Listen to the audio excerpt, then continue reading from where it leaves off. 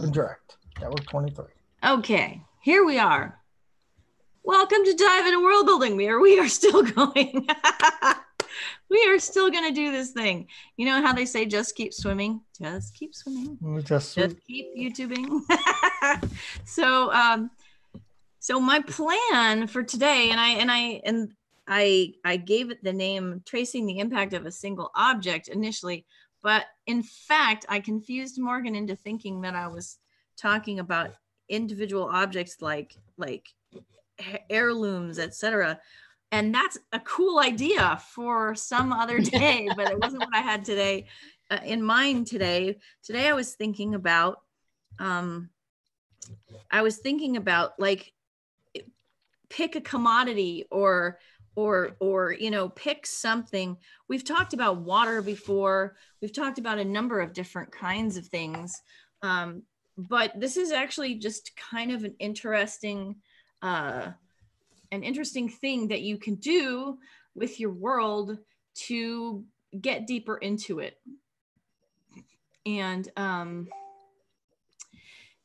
so one of the things that happens in book 2, Transgressions of Power, is that there is a startling amount of information and exploration on the topic of paper and like where it's produced and how and how dangerous it is and who makes it their life and who is threatened by it and all these really sort of odd things that kept cropping up as I was writing the book.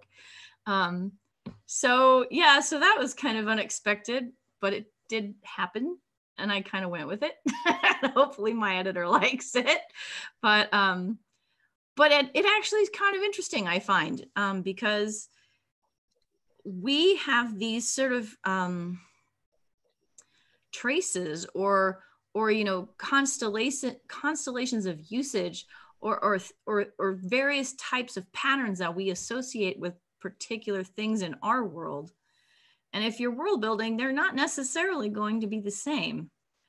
And that can have odd impacts on the way that people's lives play out. And we're, I guess, accustomed to looking at these differences, but not necessarily focusing on them specifically. And we're used to sort of accepting a set of things as normal for a particular time period. I think that's more commonly the thought process that goes in. Well, it's the medieval time period. What do I expect to see around? And that kind of thing. But I don't usually see it done object by object, Mm-hmm. Like if you were to say, okay, let's look at beer, right? Mm-hmm. What does the existence of beer imply? Agriculture. Yeah, it absolutely does. It implies usually large scale agriculture. Grain production, right? Or potato production, I suppose, if you're making vodka instead.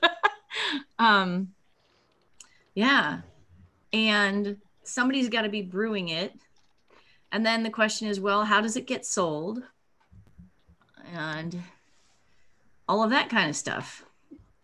How is it sold? How is it distributed? Is it made locally? Mm-hmm. If you get a real aficionado of beer, and I know some, like, what kind of beer is it? Is it hoppy? Is it not hoppy? What does the characteristics of the beer tell you about the culture itself and what they like and what they value in their drink? Is it a strong beer for you to get smashed after work, or is it something to drink because the local water is bad and you don't want to drink the water, so you got to drink weak beer all day? Yeah. Mm-hmm. And I don't know, but I love little moments in stories when it's suddenly drawn to my attention that this thing might not be normal. You know, like that moment in the Lord of the Rings movies when Pippin shows up at the table and goes, "This, my friends, is a pint." It comes in pints? It comes in pints? That was such a great moment. That was Mary showing up at the table and Pippin's the one who wants a pint. But like, so it's a real opportunity, I think, to pay attention to certain kinds of things. And beer is not the only one, obviously. Right? Yeah.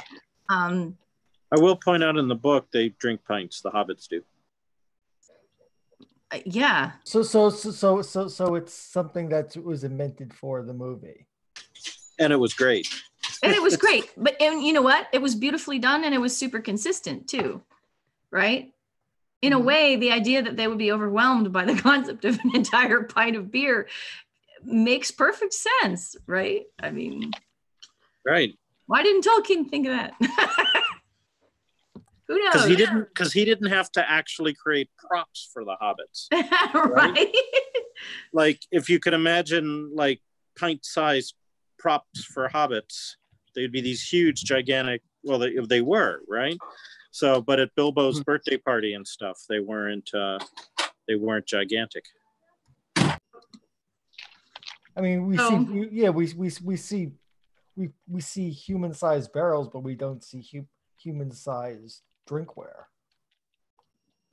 Right.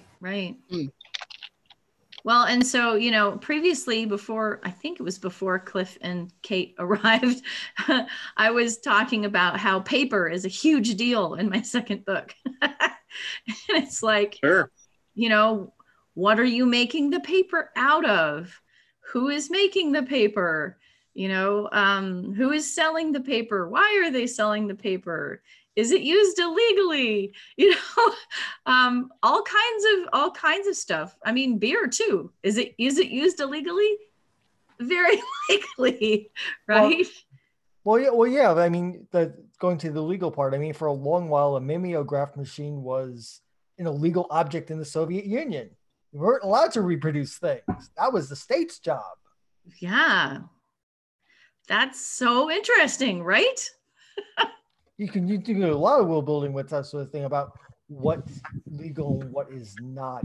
You just think, absolutely, that would be common, like paper. I mean, maybe it's forbidden to actually have paper.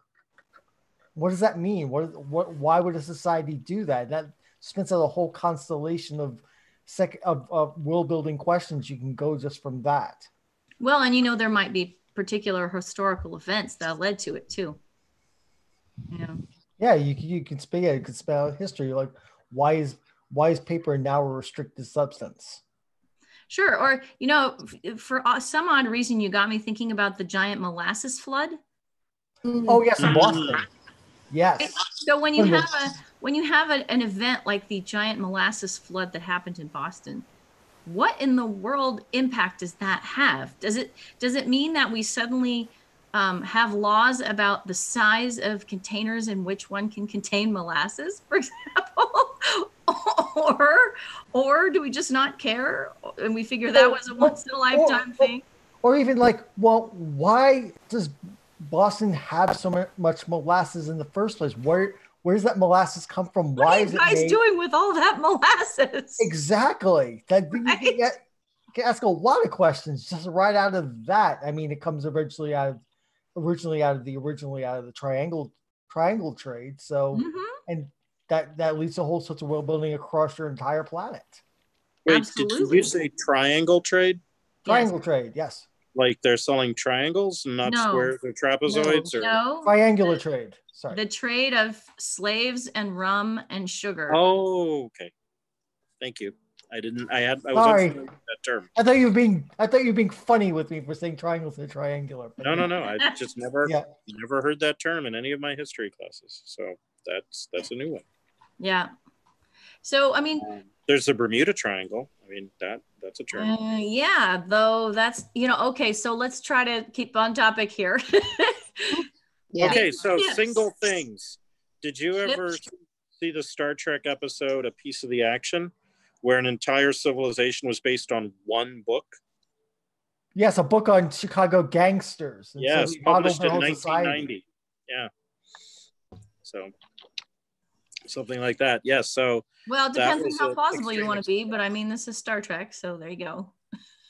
Oh, that's mean. They did a ton of much stuff more like that, though. it's They much did. more it's much more plausible than the planet of the English-speaking Romans. Right? Welcome to Star Trek. with the underground cult that worship the Son of God. Yes, very Right. much. Yes. It's like, what? As explained to you by Jewish actors. But anyway. Yeah. So let's talk about something else then. Let's talk about pigs. Pigs. Oh, pigs. Yeah. You don't go from Jewish actors to pigs. I'm sorry, that's not No, correct. no, we go from We're Jewish gonna actors do to that. pork and from there to pigs. But Right? pigs are good for other things. Pork Besides is, that. pork is something that we have distinct opinions on, right?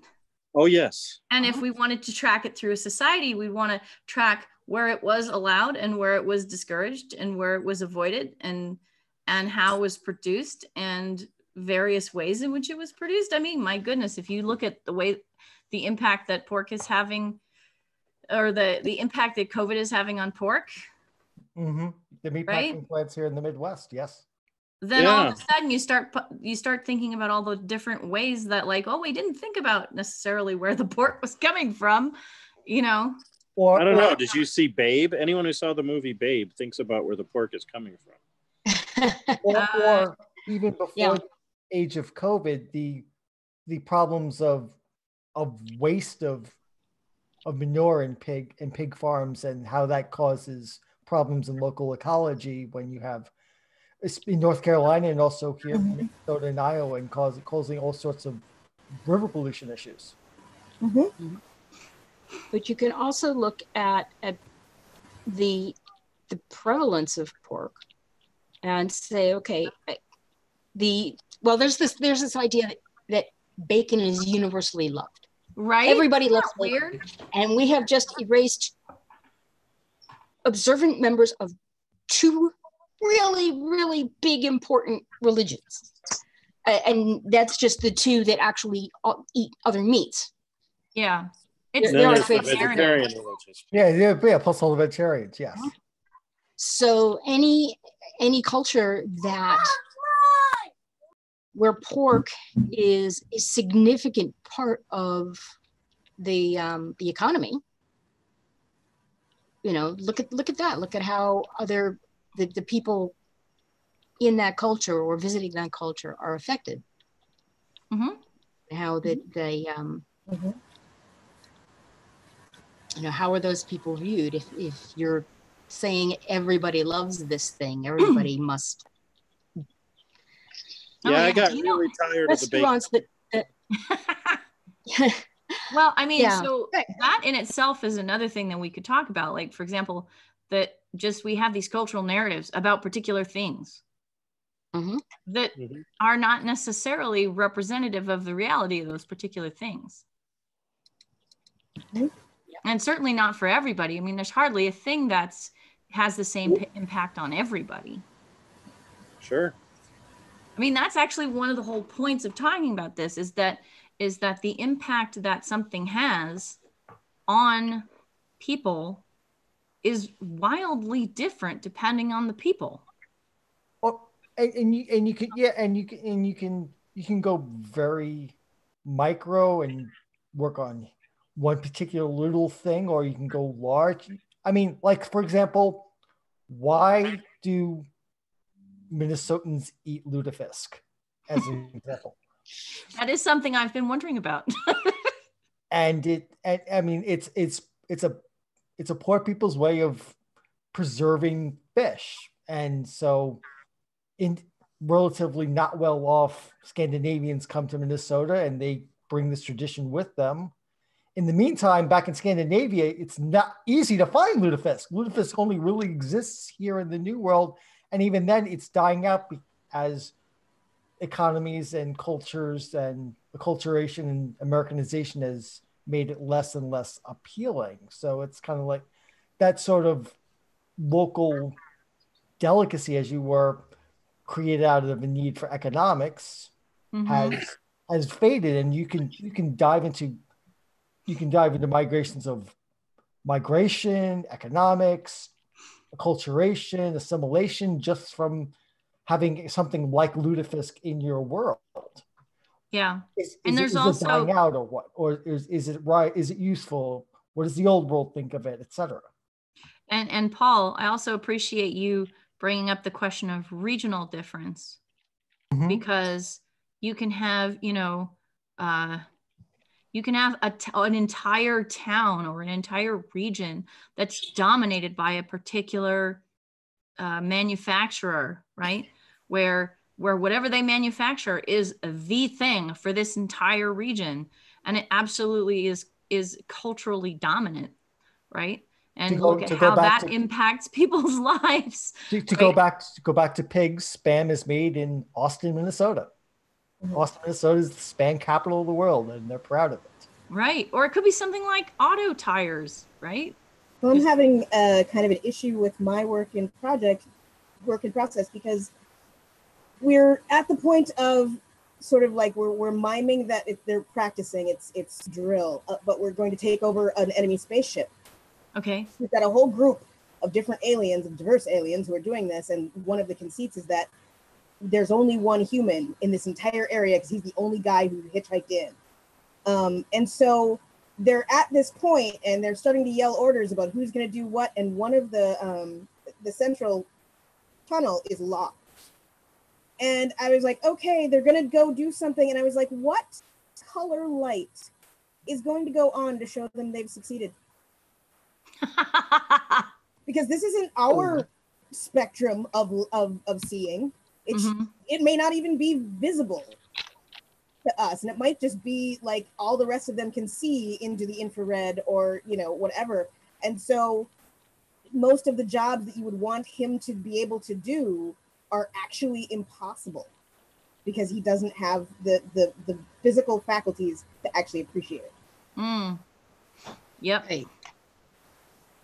Yeah, I still haven't solved it, but it's fun to think about. It is fun to think about. Well, and you know what?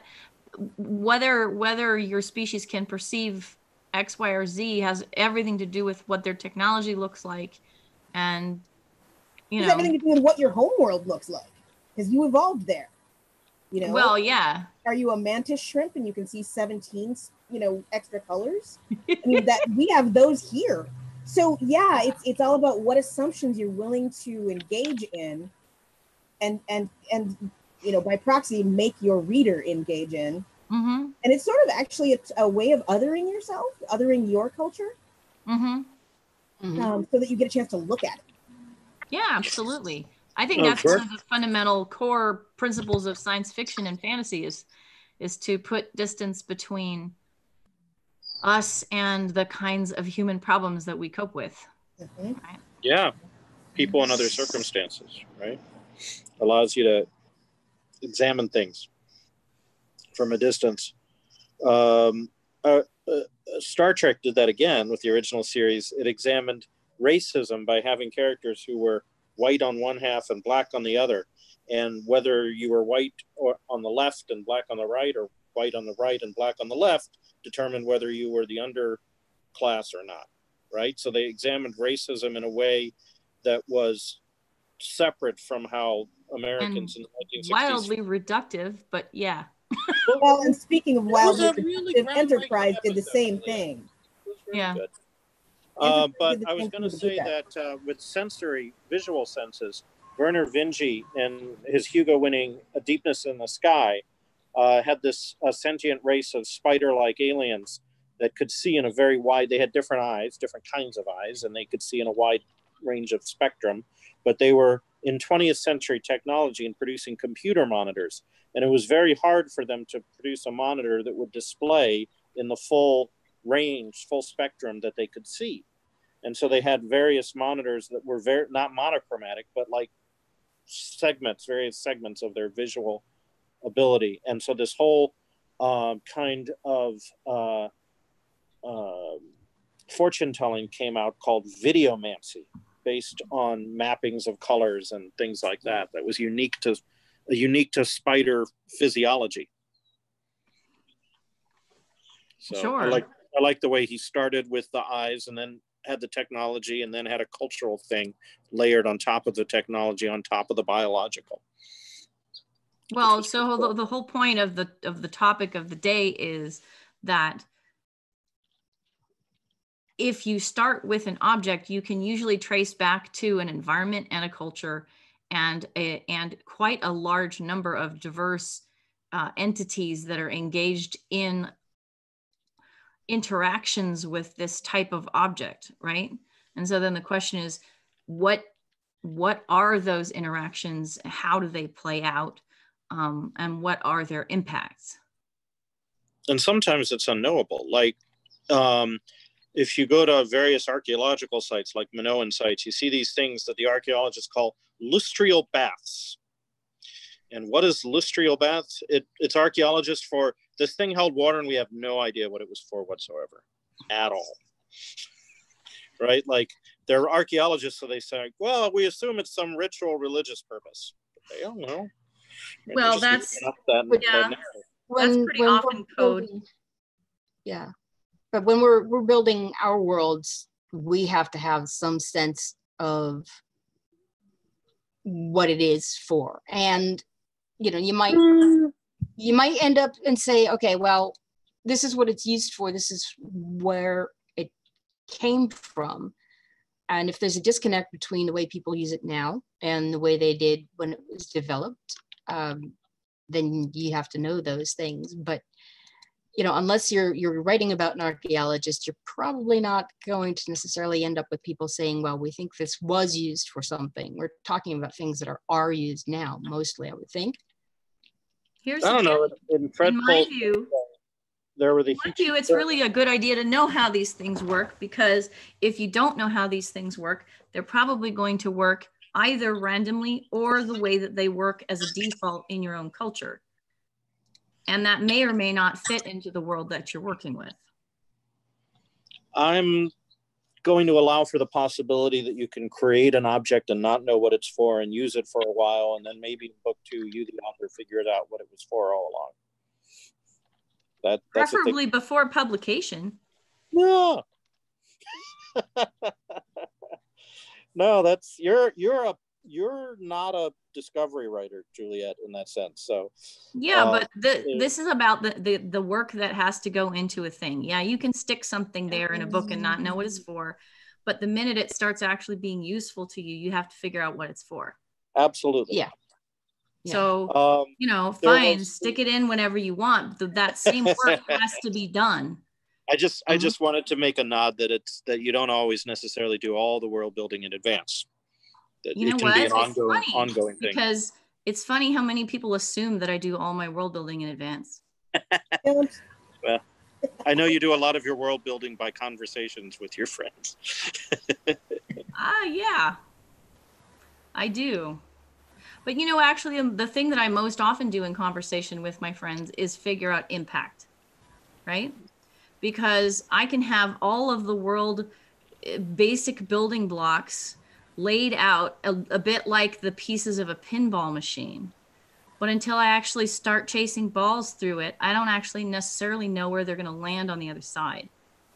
That's a nice metaphor. So that's where the conversations come in. Is like, sure. Okay, here we have all of these, you know, all of these massive structures that I've created over a large period of time. But when we're going for this particular context, how exactly is it going to play out? And that's the part where you can really never tell until you get there. So, you know. Sure. So, yeah, that's the difference between world design and storytelling, right? Like, you can design a world without knowing how it's going to play out in a narrative. But we're not writing role-playing game supplements. We're writing narratives. So yeah, that's a totally different topic, but yes. I mean, there are a lot of people who never get past the world building means creating my world Bible, and that's all it means. But storytelling is an integral part of it, in my view. So sure. But with one of the things that's that you can do in science fiction and fantasy is you can have characters who are essentially archaeologists, right? You can if you want to have an archaeology plot. Yeah, so like you can have characters trying to figure out the meaning of something, like Fred Pohl's Gateway. There, the Hichi so-called prayer fans, because people discovered them and then marketed them as prayer fans, but it turns out they were digital storage devices, right? And often ebooks, like literally like a hologram of a book, and sometimes stored personalities. And so, but it took like 3 books for humans to figure that out. Yep. So that I thought was a really interesting thing. And then you have like one of the beauties of Tolkien's world building is he layers things on. He came up with the first age and the second age and then set it at the end of the third age. And so like you go to Weathertop and it's the ruins from a previous structure, but it has meaning, you know. Absolutely. Well, I mean, that takes us, so very often these topics that we discuss interact with each other, right? Funny that. You know, because worlds are all interconnected, so so they should be. But yeah, there's the question of history, and hey, if you want to take history and combine it with the topic of the day, you can always say, well, you know, how was paper used back in 200 years ago, and how has that changed now? How has the production changed? How has, you know, accessibility changed and all that nice stuff. But if you're looking also, at, you can play with people's spheres of expertise, because there's that, you know, Facebook meme of archaeologists were looking at a, you know, piece of bone going, well, we don't know what it is, or the, you know, default ritual object, until they showed it to a leather worker. And they were like, oh, that's a scraper. That's what they are. And they were like, well, don't we have these made out of modern materials? And they're like, no, bone is the best thing to make it with. And so it hasn't changed, and everyone else has changed around it. But until you meet that one person who actually knows what that is, you may be using it as a bookmark. Yeah, that's true. Yeah. And that's actually a really good observation. I'm now my brain is going, oh, where can I do that? Yeah, if you ignore local knowledge or knowledge of marginalized people, you can come up with radically wrong interpretations of things. Yeah. You don't. The example of the word Jehovah, which is a mispronunciation of the name of God, is a result of not asking the rabbis something. So this is a whole topic, but it's like, it's basically like, oh, you're marginalized, we're not even going to consult you, you know. Well, yeah, people like to walk in and decide what something means, don't they? Yeah, but it's like the leatherworking tools and the and I think the same thing has happened with hair styling tools and the like. It's not just it's the result of a group of people, archaeologists, only looking at the things in the past and not looking at and being focused on archaeology as being separate somehow from the world, which is really kind of a ridiculous thing when archaeology is about studying the world, just evidence of the world as it was in the past. And if instead of doing that, they look for connections between that, or acknowledge the possibility of connections and connections and are just going to stick with connections between that and the current time, then they're less likely to miss that stuff. They'll be able to go and say, okay, this is where we find it. Look at the context. Does the context here resemble any current context? Because if all you're doing is looking at the past, you might miss something. You have missed something. Well, and I think that, and you're not able to trace. Kate was saying something. Well, and I was just saying something about the directionality that we assume when we look at those scenarios. I was looking at the article in Haaretz today of the modern human tooth that was found like 5,000 years before we thought modern humans made it to Europe. So that means that we were living with Neanderthals for 5 millennia. Mm-hmm. And the quote journalist unquote says, well, we can be sure that modern humans were a great influence on Neanderthal culture. And I'm like, what? Yeah, no. Neanderthals did all the human things first. At best, it's 50-50, and it's probably the other way around. You know, and so, like, why would you come out with that as a definitive statement? Because as a hypothesis, it's not good, and it's not testable well. Mm-hmm. And yeah, so we have trouble contextualizing because we overlay our current sometimes too much on it, and sometimes too little, and that balance is a difficult one to put together. Yeah. And also the meaning of artificial objects can change. Like when I was in Italy, I would see various locations, frescoes and other paintings of little naked boys with white wings, right? Mm-hmm. And if the work of art was pre-Christian, it was a Cupid. And if the work of art was post-Christian, it was a cherub. And but if you showed me a photograph of one, I wouldn't necessarily know whether it was a Cupid or a cherub, because I'd have to know the date in order to draw meaning from the work of art. Right? Well, I mean, yeah. Because then you've got peoples who come in and overlay their meanings on everybody else's meanings. Well, you know. Yeah, like all the Irish saints, which were previously pagan deities. So yeah, Bridget becomes Saint Bridget, and so forth. The Christian meaning gets overlaid on the original meaning and changes it. Yeah, syncretism is a hell of a drug. Yeah, and then you've got obviously like, you know, Candomblé, Voodoo, Santeria, which is a Roman Catholic Yoruba mashup.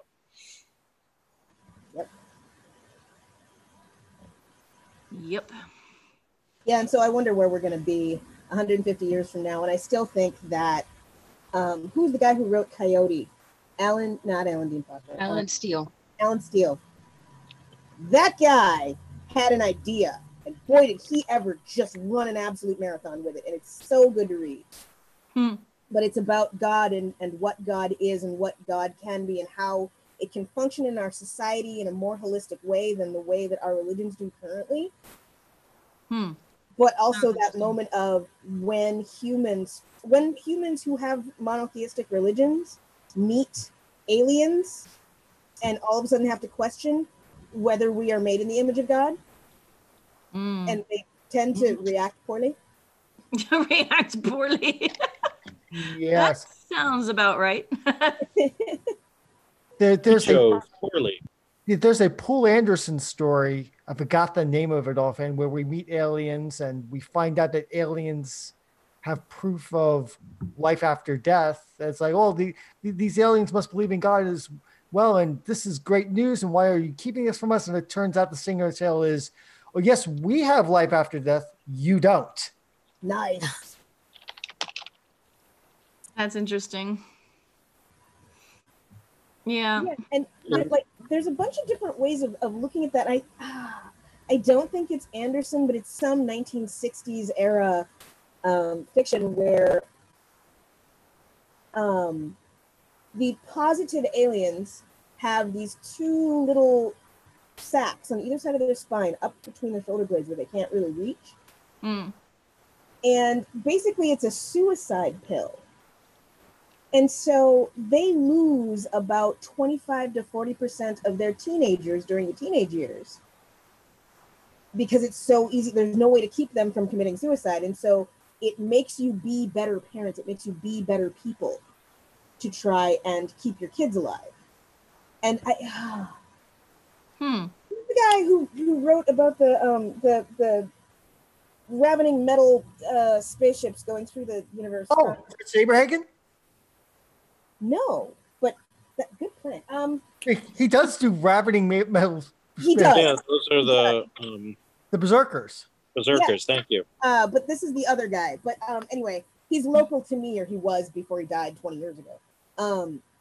And I'll figure out his name later. But it was just a really cool idea of, you know, what would it take to make your society better parents? Would it be this? And there's the other one, which is another anthropological story where the guy is, people next door are lizards, and they have clutches of children, eggs, and they can't have them all. They can't raise them all. They can't afford that. So they eat them. And there's this whole long philosophical argument where he's arguing with the alien and talking back. And at the very end, I'll just spoil it. The guy's talking to his other neighbor, and he goes, well, you know, after you had this long, you know, talk, you know, what did you do about this ethical dilemma? And he goes, well, I helped him eat his kids.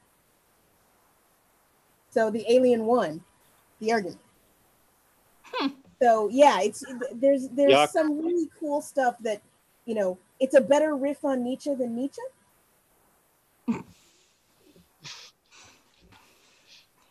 All right, so I guess maybe we're done talking about particular items. No, I'd like to actually kind of lurch the conversation further afield in here. But... So weapons, particular weapons make interesting items, right?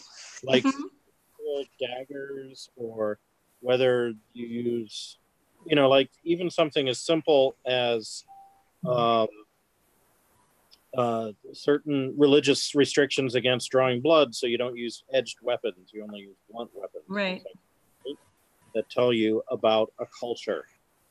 Or some things are restricted. For example, there are a ton of martial arts weapons that are, say, farming implements by Okinawan farmers who were forbidden, but doubling as weapons, right? That are not objects. So those objects tell you about the relationship of the various classes. And obviously, you know, in Japan, only samurai were allowed to have swords, right? Yeah, and the police weren't, but they had other things. Right? And so do your police carry guns in a more modern society, right?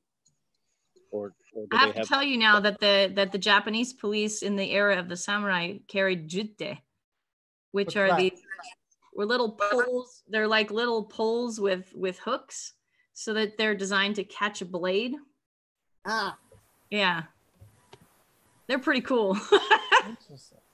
But what's interesting is you have the original item, and because its use is restricted, then you have another item that has to be possessed by another person who has to counteract it.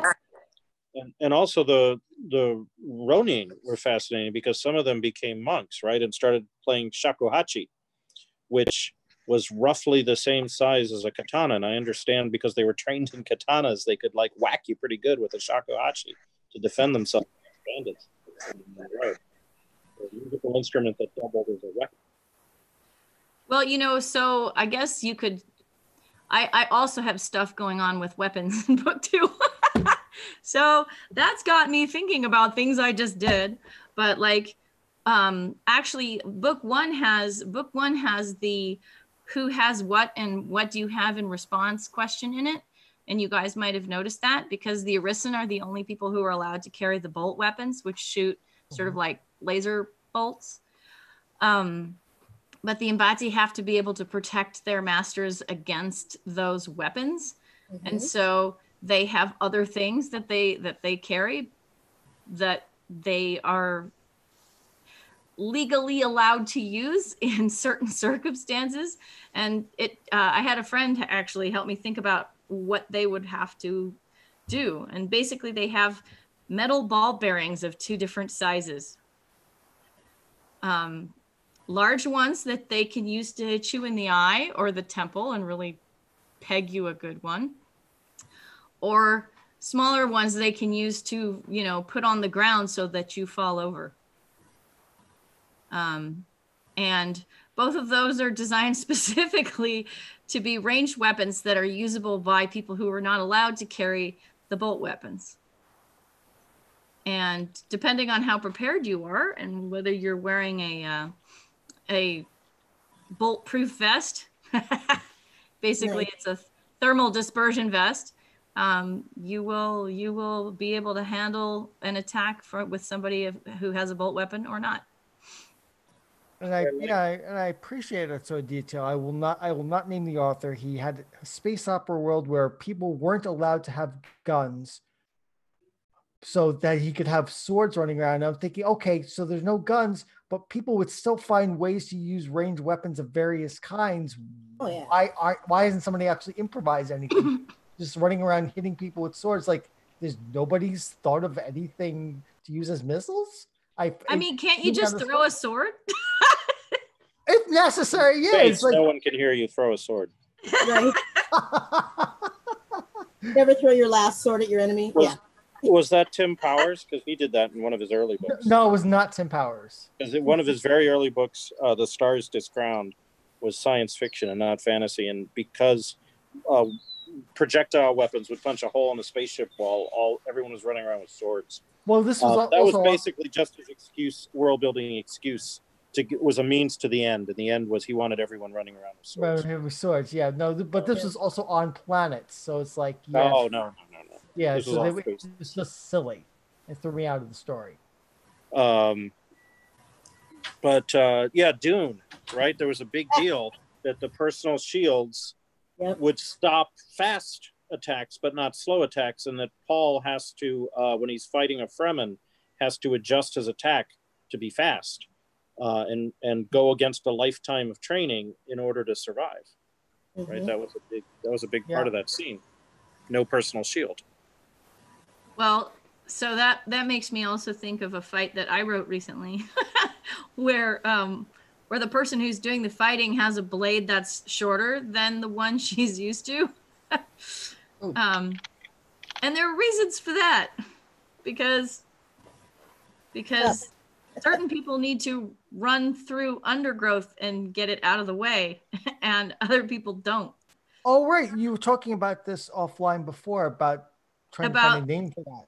Forms of machetes and yes. Uh-huh. Exactly. Well, even like in fantasy, like Harry Potter, wands are a big deal, right? In that world as an object. Mm-hmm. A wand is extremely important, and they're finely tuned individuals, and we have history, sort of agendas, right? And whether you're the actual owner of the wand or you're using somebody else's wand that is absolutely not yours, it makes a difference. And so I thought it was like, I mean, she got a lot of mileage out of that. It wasn't just a prop, right? Yeah, absolutely. That was a whole big thing. That was one of the things that I enjoyed about it. It was excellent world building, right? And then she kept, putting layer after layer of depth and hidden depths of the wand thing into the later books. And you go into Star Wars and you have lightsabers and forging old people's lightsabers into new ones. Yeah. You reconstructed your father's saber. Oh, there's just lots of world building in that one sentence. Yeah. And then, of course, The Lord of the Rings is about a ring, right? But you also have shards of Narsil and this and that, right? I mean, The Lord of the Rings opens with a poem about 20 rings that are the most important things in the universe there, right? Yep. 3, 7, 9, and 1. Yep. Yeah, that's actually tracing the impact of several very specific objects. Right? Yeah, and we actually haven't gotten into the whole very specific objects thing, which is what Morgan wanted to do. So maybe we should do that sometime. Yeah, we should, because we can go, I mean, tons and tons and tons of fantasy is all about that. There's always a quest for the thing. And what was the last Marvel movie with the jewels in the glove thingy? That whole deal? Oh, yeah. Avengers. The Avengers. I don't know, Marvel, DC, I don't know. You're thinking Infinity War. No, you're thinking of Infinity War, and Infinity War, yeah. So there's all of those, and of course all of the Infinity Gauntlet, which was invented by Jim Starlin, comic writer. You know what we need to do is we definitely need to talk about this, because like the MacGuffin object, oh my gosh, how many times has that ever been used? All of them. The Maltese Falcon. The Maltese Falcon, exactly. Since the Maltese Falcon before, yeah. Right? Well, so it's Moby Dick funny is a because giant swimming they MacGuffin. sound like similar topics, but really they're one of them is sort of the hidden topic, and the other one is we should look at this because it's a thing that's done all the time and it doesn't get examined enough. And also, I mean, what happens too is that you have the plot MacGuffin, but the plot MacGuffin is often someone's personal MacGuffin. So it's like the chosen one has to go get the chosen sword before they can do the chosen thing. And so sometimes that works that way, and sometimes it's just your magical sword that talks to you in your head that you can't get rid of. So, yeah. Yeah. Well, so I'm just, yeah. Okay, we're close enough to the end that this is probably not a problem. It is on the other topic, though, of these particular MacGuffins and their use in plots. I remember I really enjoyed The Belgariad by David Eddings, and then I picked up the second series, and there was another thing that they were going for, and I was like, no. I put the second series down because I was like, I did the magic thing. Can we do another thing? Not, ooh, but there was another thing. Oh. Too many things.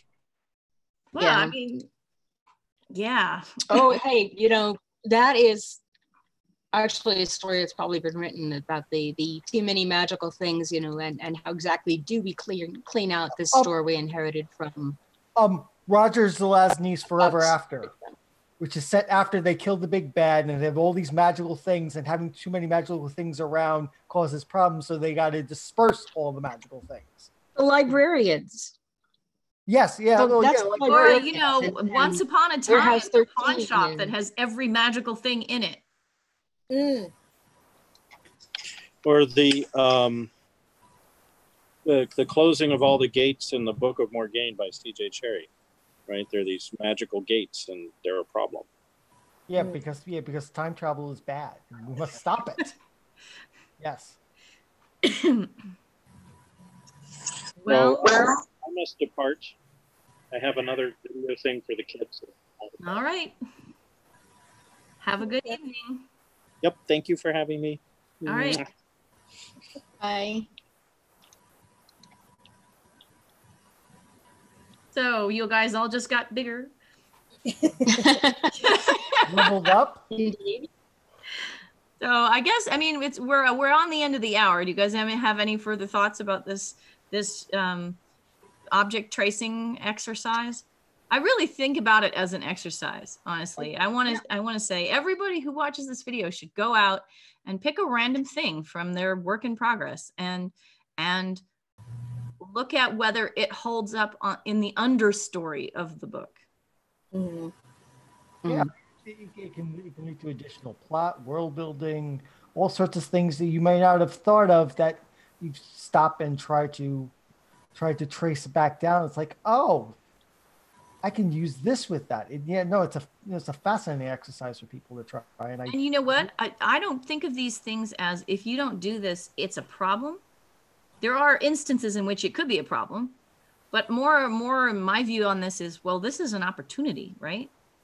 If you start looking harder at this kind of stuff, maybe you can actually find something really cool that you never thought of that you could do. You know? I think it also builds capacity to foreshadow in the moment, because if it's more than just a knife, it's a butter knife or whatever, it can come up later in the story and be a pivotal moment, and you didn't have to work really any harder for that other than finding one more adjective. Yeah, right. Yeah. Make sure that's not the one you cut. Cut all the rest. Yep. Oh, by the way, I went with blade. So certain people carry knives and certain people carry blades. And I just described what the blade was like. But like, if you try to get too specific, then you end up being very specific to our world and its history. And that's a problem. So yeah. And yes. Yes, indeed. Well, I could oh, go ahead. I could say more, but you know, it's I think you pretty much, we had the discussion last week, a week before, I think. I don't know. All right, well, you guys, I'm going to take us off the air. Sounds good? Yep. Thanks to everybody who's been watching. And we'll do this again next week.